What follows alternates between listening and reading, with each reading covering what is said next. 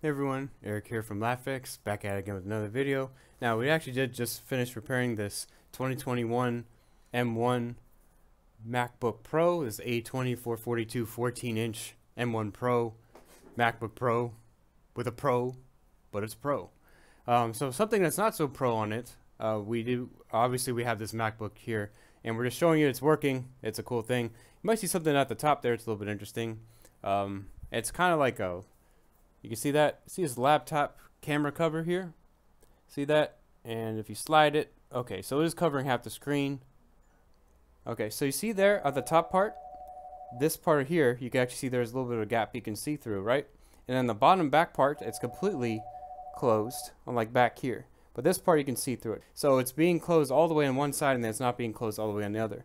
Now this is pretty dangerous, as this is obviously a very expensive screen. It's a very fragile screen too. This is a mini LED screen with a high refresh rate.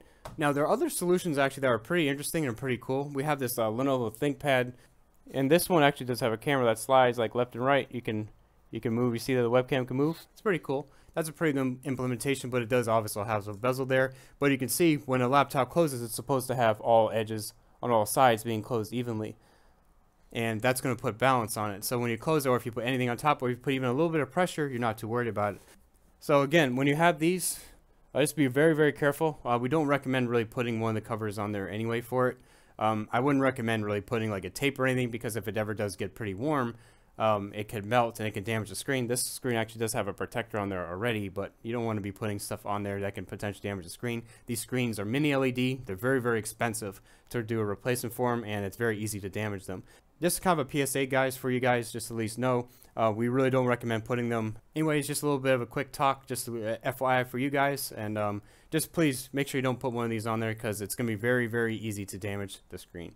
I hope you guys enjoyed watching. If you did, please leave a like, subscribe for more content, and stay tuned for this video too. We do lots of M1 Pro, M1 Pro Max. This one actually did have some liquid damage. Stay tuned for that video too. And we also have some of the M2 MacBook Air coming out, so if you want to go ahead and stay tuned for that, definitely subscribe for more of that. Thanks a lot for watching. Take care. Bye.